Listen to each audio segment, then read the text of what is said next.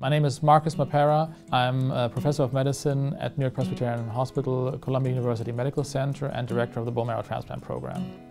I became a doctor because I was intrigued by the possibility of understanding diseases and trying to help patients and treat those diseases.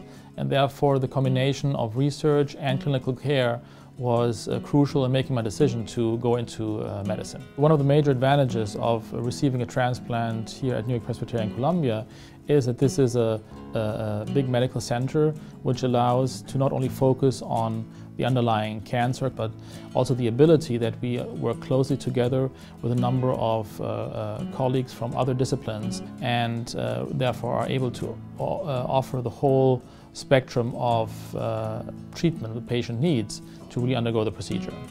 I'm primarily moved by situations where I've really been able to help a patient, where a patient is able to undergo a procedure and come out really cured from their condition. My personal approach to patient care really is that the physician should primarily act as the advocate for the patient in all aspects.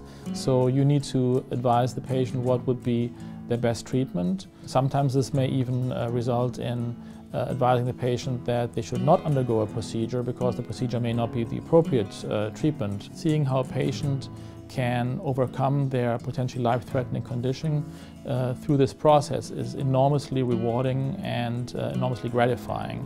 And therefore, developing a very close relation with the patient is not only the byproduct of this interaction, but basically, I think, the basis for the success of this procedure.